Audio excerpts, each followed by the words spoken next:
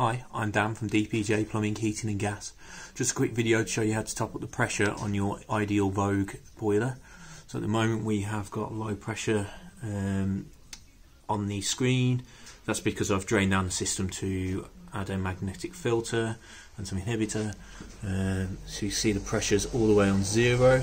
So to top this up, we get underneath the boiler.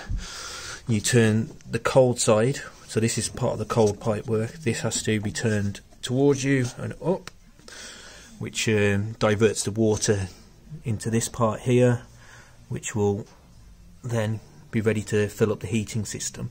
So then we turn this blue one, which goes towards us. You can hear it hissing,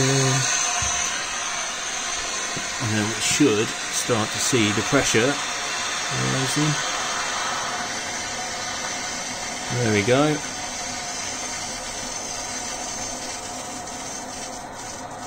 And we want the pressure anywhere in the green zone. So once I get it to in the middle, turn that off. It's settled. There's a bit of air in the system moving around, so it will drop a little bit.